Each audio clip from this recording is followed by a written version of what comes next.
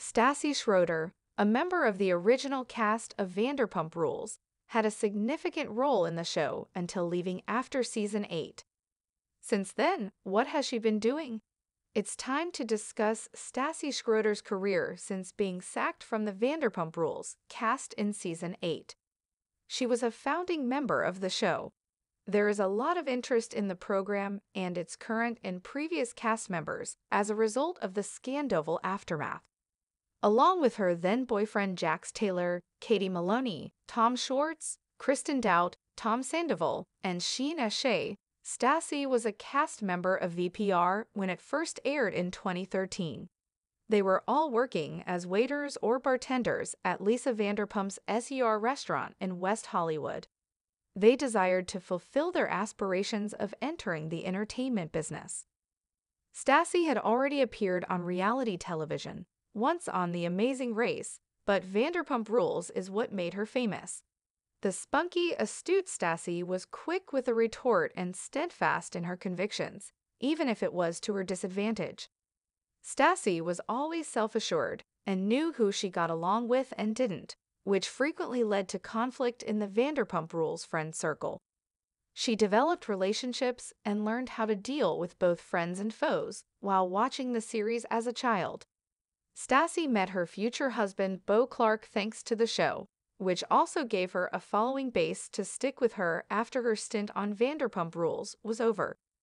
Stassi chose to take a break from her podcast, Straight Up with Stassi, after she and Kristen were removed from Vanderpump Rules for acting insensitively against people of color in the past.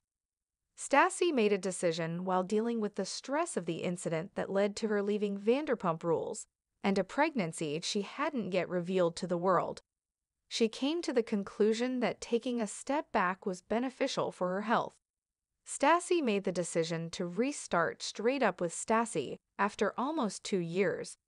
Along with talking about reality TV and contemporary culture, she is open about her experience as a working mother. During Vanderpump Rules Season 7, Stassi introduced Beau, her future husband, to the show. In Vanderpump Rules Season 8, the couple got engaged. Although Stassi had been in a number of romances throughout her time on the show, Beau stood out right away. Kristen and Katie brought her to the casting director, and the two clicked right away.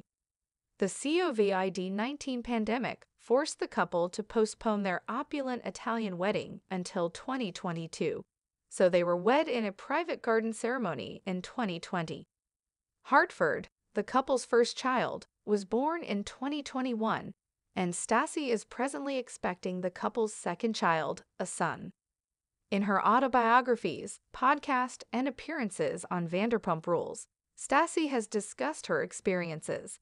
It's unlikely that she will soon rejoin the cast of the show, despite the fact that she has lifelong friendships and experiences connected to the series.